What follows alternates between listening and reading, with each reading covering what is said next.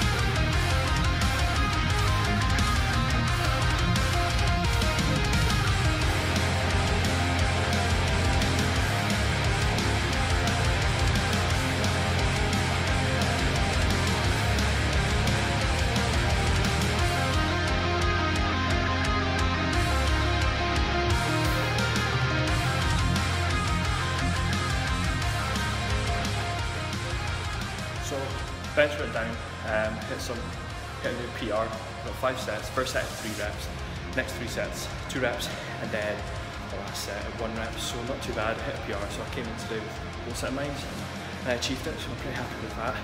Now moving on to incline dumbbells. I'm going to try and knock it out 5 sets, 5 reps, 5 sets, something like that, something substantial, so decent fun, just keep learning some repetitions, some auxiliary specific.